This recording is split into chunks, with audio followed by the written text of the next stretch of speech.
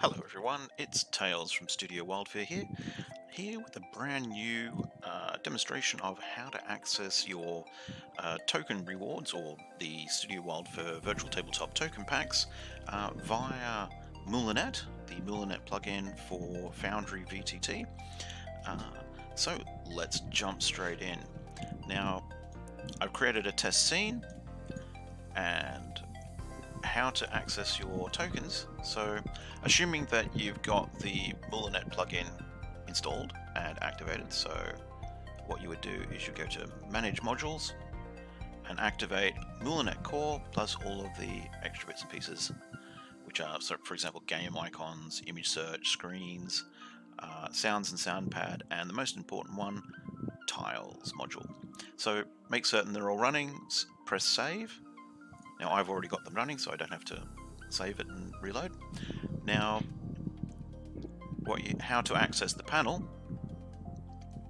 In our controls over here, go down to the bottom, the little Moulinette icon with the little hammer. Then we want to go down to this icon here, Moulinette Tiles and Tokens. Click that and it will load this panel. Now there's a whole heap of other sections such as icons, image search, prefab, scenes and sounds. They're full of lots of really cool content from other creators, but we are only interested in tiles and tokens down the end here. So click on that. Then what you want to do is click on this drop down and search for one of these Studio WyldFurr token packs. So let's go and have a look at the Roman tokens. So we can find here Studio WyldFurr Roman tokens. And here we go. Here's the content. So we've got the Roman Centurion, we've got the Roman Centurion Spearman. Now, and as you can see, if I click, so there's a couple of ways that you can view this. So I'm just viewing it as the folder list. And when you click on the folder list, it shows you the content of that folder. You can view it this way, where each folder is automatically displayed, or just as a giant jumble. I don't recommend using the giant jumble, simply because it's like finding, a needle in a haystack. You see the entire contents of the pack all jumbled together. I like to use this way, because you can simply go, yep, I just want the Roman Legionary, click, there it is. Now, to use the tokens, I'll just make this window a little smaller. So there we go. Now, there's a little trick to using the tokens, and I'll just get to my actors panel.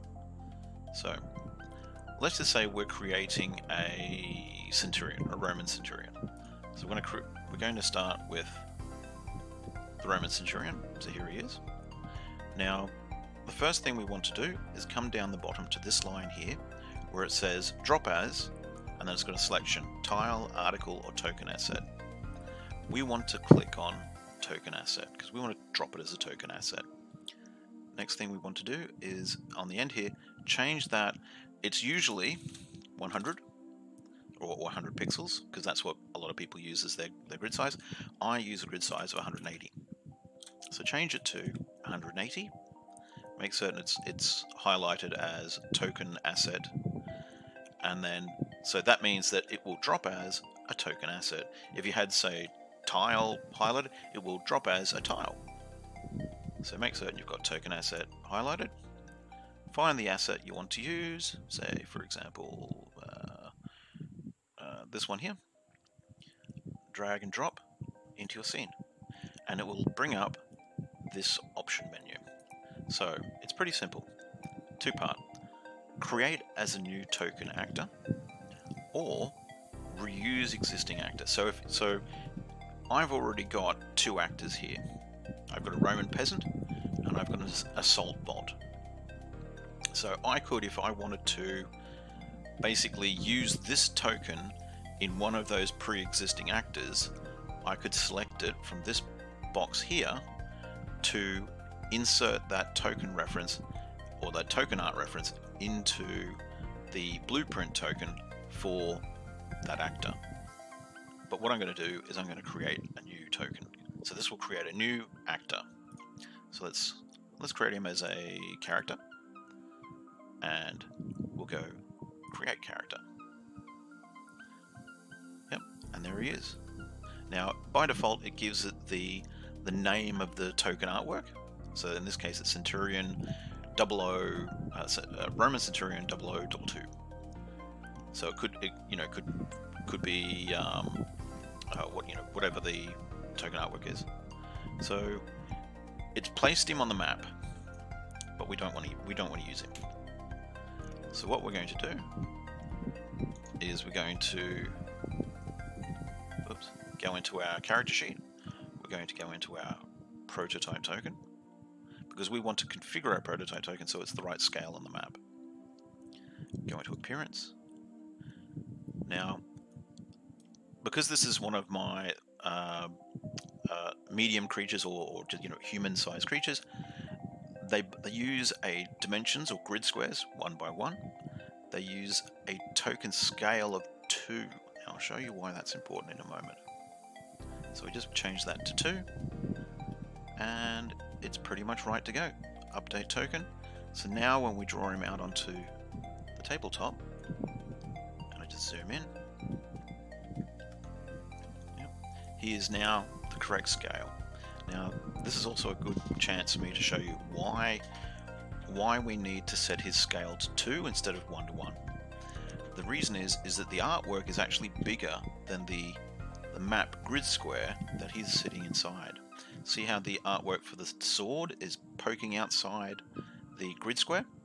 So that's why. So the token artwork is actually quite larger. It's actually double the size of a standard character square. That's so that we can get all of the artwork of the dynamic pose in the character. So just to go over that again, go to the character sheet, go to prototype token, appearance, dimensions 1 to 1 because it's a normal, it's a medium-sized creature, scale ratio 2, and we're done. Update token, so that when you drag him onto the tabletop, boom, he's now the correct size. So that's one way you can create and that creates a brand new actor which is linked to the token. So you could also say grab this one, drag it onto the tabletop. Let's go. Okay, let's create a NPC, and we're going to click on create actor and link. Now again, he's the wrong. See how he's too small? It's actually squishing the artwork to the size of that character square. So what we want to do, just get rid of him. Go into this fellow, prototype token, appearance, 1 to 1, change this to 2, whoops, wrong way, 2, and he's now the correct size. And boom, there he is, perfectly fine. Now, the really cool thing about this is that now that we've set that blueprint token information in this character, if I grab this guy, this token, and I reuse existing actor, and I attach it to that same guy, now it's placed it onto the tabletop, but it keeps the size information from the blueprint. So that information is retained even though we've changed the token that we're using.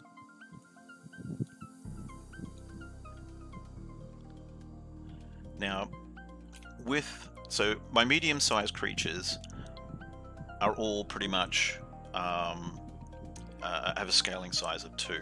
Some of them are a little different. That's why I put in the file name. So if you see here, Roman Centurion -2 in brackets, that's the scaling. So that's the scaling size. So if you look here, you'll see Roman Centurion -Spearman bracket 3. Now that means that his artwork is even larger. So if I just grab him, put him on the tabletop, I'll create a new NPC, create actor. So if we come in here, come to the prototype, appearance. So he's 1 because we've just created him, he doesn't have it correctly set up. We change him to 3.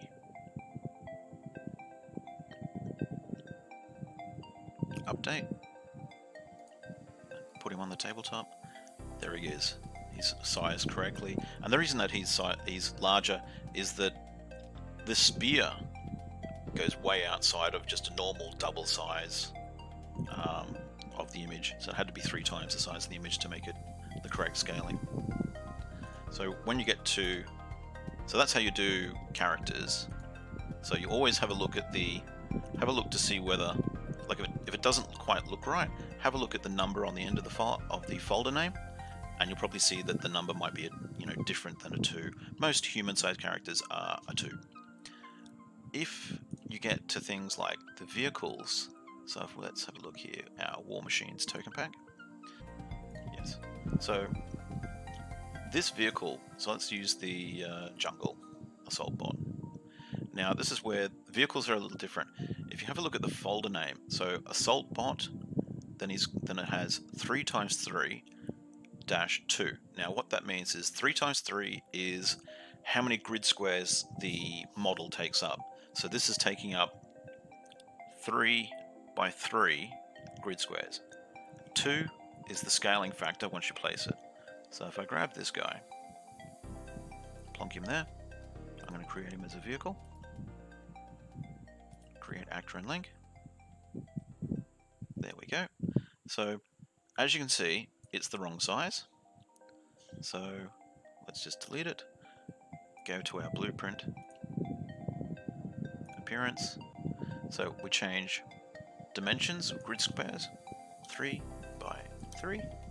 Change it to then the scaling to 2. There we go, 2. Update token. And when I draw him out, there we go. He is now the correct size in all of his large majesty. I hope you have a lot of fun playing with the tokens. Now, one last thing.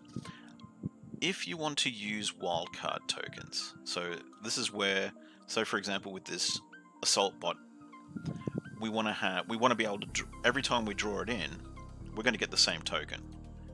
But let's just say I want to create an army of assault bots. So what we want to do is we want to preload each of the tokens we want to use for that army. So you click on it, double click on the token. This little preview will pop up. Then we click on download. And that will load that artwork onto your system. Eventually when it shows up. I think it's been a little slow for me at the moment because I'm streaming.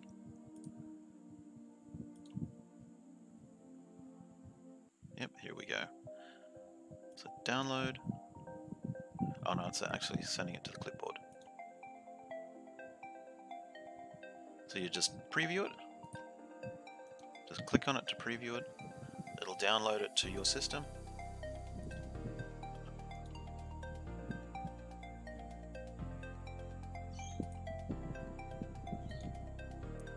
This is basically like pre-caching it. Now, when we come over to our assault bot, go to its prototype token, go to its appearance, let's get rid of these. Now we can go into its image file path, go to the number here, because each in this group here, they're all called assault bot, jungle, then a number. So take the number out, put with the star, and then check this box here for randomized wildcard images. Then hit update token. Now, assuming I've done everything right, each time we drag a copy of the assault bot onto the tabletop, it should be using a different image.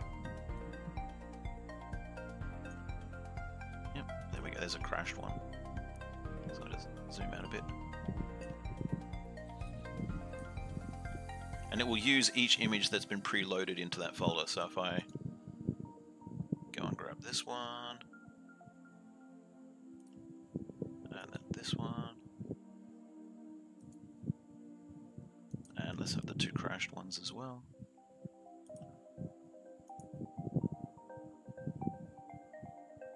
There we go. So if I go on, I'll get rid of these.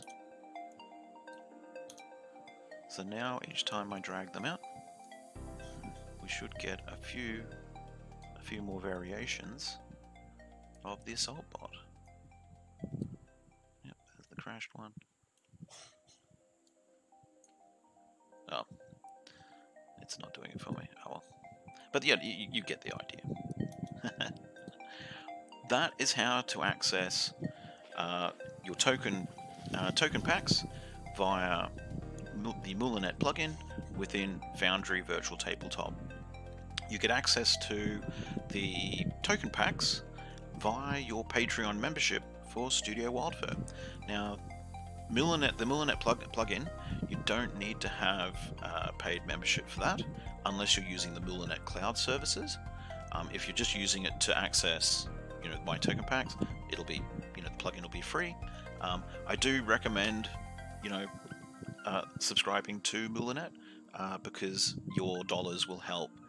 Just the same as your dollars in your subscription help me keep doing what I'm doing, your dollars will help keep the Moulinette system developing, going along. So I definitely do recommend subscribing to them. But if you just want to access my gear, you don't need to have a secondary subscription just to access my gear through Moulinette. Thank you very much. Please like and subscribe, smush those buttons, bang that bell.